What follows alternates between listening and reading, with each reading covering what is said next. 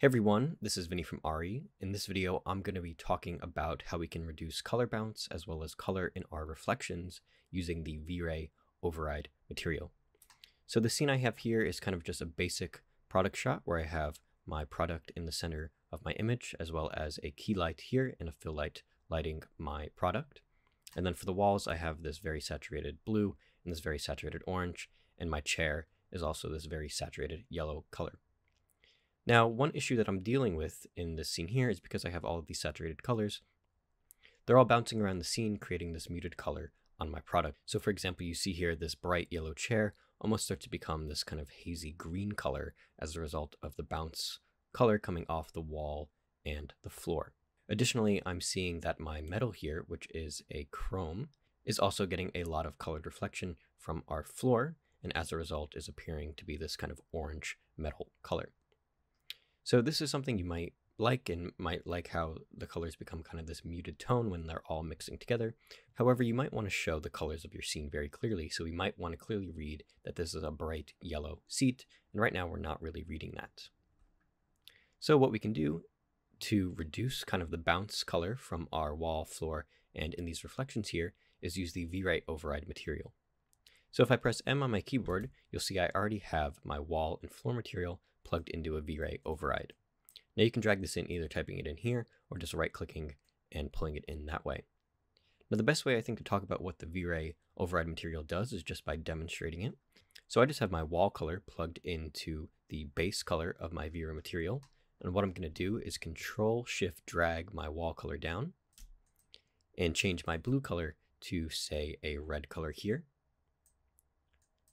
Now what you see is that my image pretty much stays the same in terms of we have this blue wall, orange floor, and this yellow seat, but we're getting this huge red cast over our entire scene. Now the reason for this is because VRay is calculating the GI bounce, or global illumination, coming off this wall as this deep red color. It's no longer calculating just whatever this blue color is, it's now using this red material to calculate the GI. And I can change this color to whatever I want. I can change it to blue, or maybe a deep green. Now this wall is casting a green GI color into our scene. So what the VRay Override material allows us to do is keep this visual effect of our blue wall, but change how the GI, reflect, refract, and shadow are calculated in the scene. So for example, I could plug in this to my reflect material. And let me change that back to this red color here. Now what you see, instead of the scene reflecting this blue wall, it's now reflecting as though that were a red wall behind my chair. So this orange floor all of a sudden becomes this deeper red because it's now reflecting this blue wall as though it were red. And the same goes for this metal here. And if I plug this into my refract, you'll see the same thing. These polycarbonate legs are now acting as though there is a red wall that they're refracting through. And the shadow material, we're really not going to see that much. This affects how your object casts shadows into the scene, and the wall and the floor aren't really casting shadows at all. The only thing casting shadows is our chair here. So obviously this kind of deep red effect is interesting. However, it's not what we want, because what we were trying to do is reduce kind of the blue cast that was happening on our seat, making it look like that muted green color. So let me just delete all these, as well as delete my red material here, and you'll see we're back to that kind of greenish yellow color. So what I can do to reduce the bounce coming off that blue wall is simply just reduce the saturation of my VRay color. So if I double click on my VRay color here and start dragging down my saturation, and then I'll plug this right into my GI material, as well as my reflect material, you'll see now that we're not getting as much blue bounce light coming off of that wall, and our chair is looking much brighter yellow as before, where it was looking that kind of weird green color. Now, of course, you can customize this to be whatever you want just by changing the saturation of this. You could also change it to be whatever color you want if you wanted some kind of colored effect, as I was demonstrating before. But I find this most often is simply reducing the saturation of that color to get less extreme effects. Now, you could use this on something like a wooden floor. If you have a very deep saturated wooden floor in your scene, that might create kind of a orange cast in your scene. And you can simply use this VRay Override material to reduce that orange cast. Or if you say you have really bright cabinet colors or something like that, an example where you have a large object in your scene that's cast in colored light, you can use this VRay Material Override. So let's also do it again, this time reducing the orange light that we're seeing in these reflections here. So what I can do is I'll Control Shift Drag. So Shift Drag is just going to duplicate it and keep these nodes the same, but Control Shift Drag is going to duplicate the whole thing.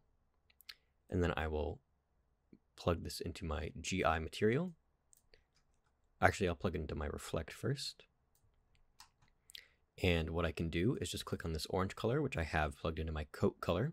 So I'm using the new VRay 5 coat parameter in this material here to give it this glossy effect. And what I'll do is just reduce this coat color to something in the mid values here.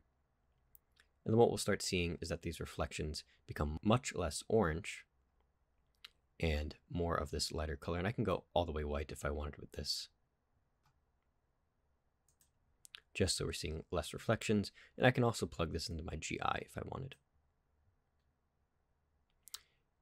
And obviously you never have to do the same material twice in all of these objects, so I could add another one here and plug this into my GI and start reducing this color that way.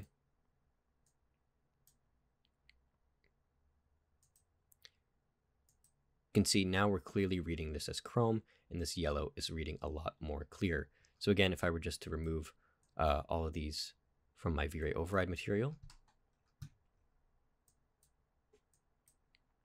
what you're going to see is now we're back to that kind of deep, muddy colors. And again, this might be something that you want for the scene. You know, this kind of contrast between the blue reflecting in the floor is pretty interesting. But in this case, we're aiming for product accuracy, which means we want the product to read as clearly as possible in terms of the colors that it is, in terms of the material. So I'm just removing a lot of the color cast happening on that product here, and now we're reading it a lot more clearly. So again, VRay Override material, I would definitely use it sparingly. It's not something that you always need to add into your scene, and sometimes if you have too many of them, it can lead to some weird looking results. But it definitely works if you're trying to get accurate colors in your scene and removing extreme bounce light. So thanks for watching, and I hope to see you in another video.